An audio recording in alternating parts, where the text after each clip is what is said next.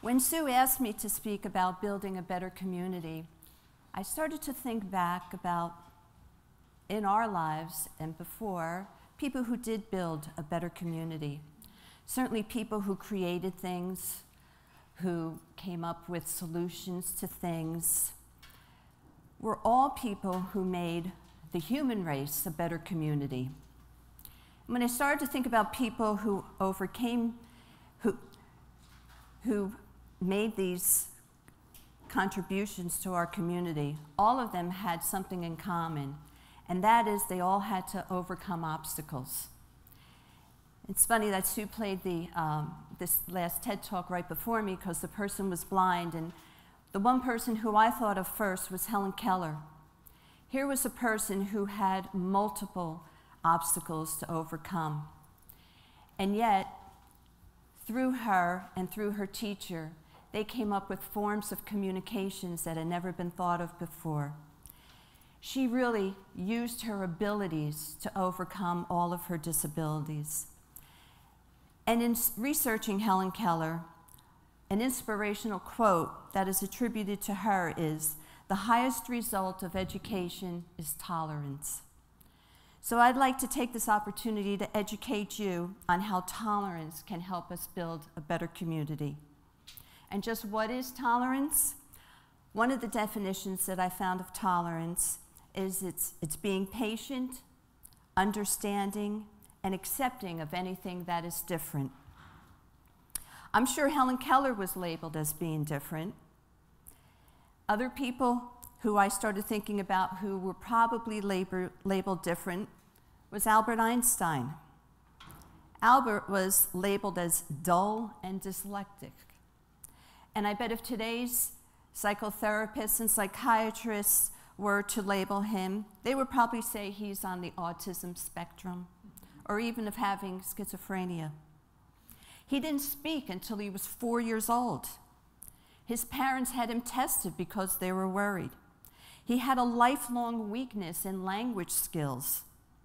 But despite that deficiency, he used his ability in understanding science to look at physics in ways that no one ever had before, and discovered the theory of relativity. Another one of famous people who I look at as an inspiration is John Forbes Nash Jr. He won the Nobel Nobel Prize for Economics and Science in 1994. He was a mathematician whose fundamental contributions to theory, geometry, and equations are found in complex systems of our everyday lives. All this was achieved despite the fact that in 1959, he began showing clear signs of mental illness, spending several years at psychiatric hospitals being treated for paranoid schizophrenia. His struggles with his illness and recovery became the basis for a biography, A Beautiful Mind, which also became a movie. I recommend, if you can, to watch it. It's a story of struggles, of abilities to rise over the disabilities. So how can we use tolerance to build our community? First, there has to be awareness of obstacles. There are many awareness days and months that we celebrate, and October happens to be the National Disability Employment Awareness Month. This is a national campaign dating back to 1945, when Congress enacted a law declaring the first week of October National Employ the Physically Handicapped Week. Prior to 1945, employers were unaware of obstacles in their workplaces. Accommodations were few and far in between. In 1962, the word physically was removed to acknowledge the employment needs and contributions of individuals with all types of disabilities. In 1988, Congress expanded the week to include the entire month of October and changed it to the name that we celebrate today, National Disability Employment Awareness Month. And the theme for this year is Inclusion Drives Innovation. What kind of changes did we see as a result of these laws? It revolutionized building codes and transformed engineering of everyday items. I can remember growing up in my home and in the buildings and the stores that we'd go to, everyone had round doorknobs. They were made of glass, they were made of wood. I can remember coming home from a shopping trip with my mother with holding grocery bags. She'd be fumbling for her key. We'd put it in the door, but that round knob, our hands were full, we just couldn't turn that knob. And opening round knobs is not just difficult for people with grocery bags in their hands. It's difficult for people with a physical disability, and it might even be difficult for elderly. So, out of the awareness of round doorknobs and the difficulty it could be, the door lever was created. You know, you just hit it with your elbow, there's an ease of opening, you can have grocery bags in your hand and still open that door. So this innovation of the door lever not only gained accessibility for certain groups, I have them in my own house. It's easier for me too. So everyone can benefit from innovations. The name change in law in 1962 was also very significant.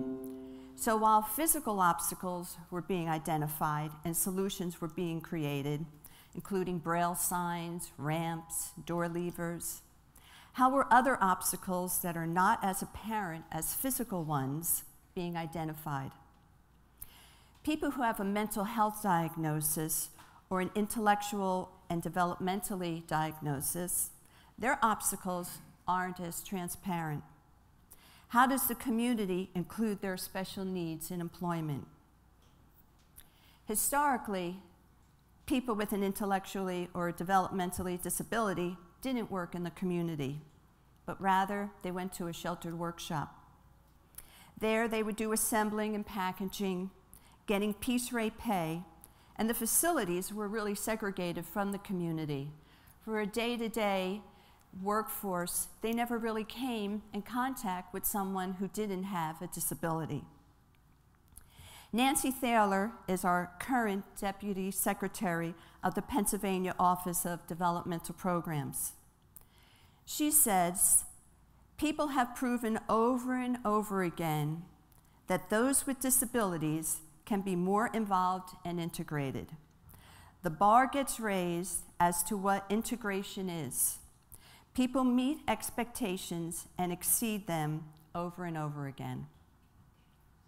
We can all witness how the National Disability Employment Awareness theme for this year, Inclusion Drives Innovation, it's happening right here at the Eastern Monroe Public Library. 15 years ago, the library had discussions about expanding the footprint of the building. The board had talked about a coffee shop to the expansion. Fitzmaurice had submitted a proposal to run the coffee shop and to hire people with disabilities to run it. That expansion didn't happen. But fast forward to last year, this time the library had plans to renovate and repurpose the current space, which would include a coffee shop. The original proposal was dusted off and a partnership between the library and Fitzmaurice was created. The Library Cafe, as we have named the coffee shop, will be an integrated employment setting for people with and without disabilities. We'll be serving hot and cold drinks and snacks. We held a job fair about 2 weeks ago. The excitement of individuals who came and applied was electric. For many, this will be their first integrated job.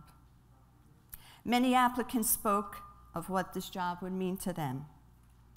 A chance to serve coffee to the people, a chance to meet and talk to customers, have meaningful work, and get paid, to be valued, just like many non-disabled folks do every day. We'll be opening very soon. I hope that all of you will come in and get a coffee and a snack. And if it just takes a little longer for that person who's been waiting on you behind the counter to make your change, it may take a little longer than perhaps when you're at the grocery store. I'd like you to remember one word, and that word is tolerance. Here's your opportunity to be a part of inclusion in your community and witness how all of us can benefit from the abilities of others. Because to our cafe staff, it's more than just a cup of coffee. It's an opportunity to be a part of the community where diversity is accepted and appreciated. Thank you.